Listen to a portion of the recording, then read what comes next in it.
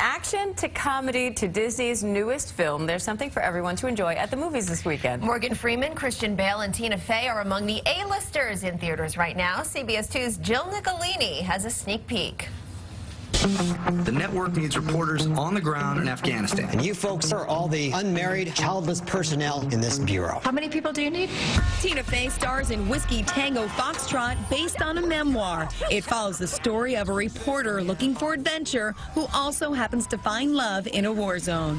Chasing the next story and addicted to that, like work all day, party all night. I definitely identify with that thing where your work becomes your everything and the people you work with are your entire world. In New York, you're like 6, 7. Here, you were 9, borderline 10. What are you here, like a 15? Hello! Margot Robbie co-stars along with Billy Bob Thornton. I want to make you rich.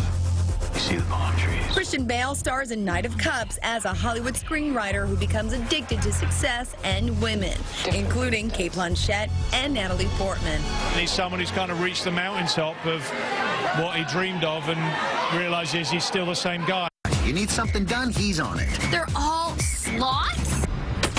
In the Disney animated film Zootopia, all animals, big and small, come to live together. Jennifer Goodwin plays a rabbit cop who teams up with a sly fox, played by Jason Bateman, in hopes of solving a mystery. My character believes anyone can be anything. Jason Bateman's character, Nick, believes you are what you are. And those two ideas have to duke each other out. The film also features pop star Shakira as a gazelle.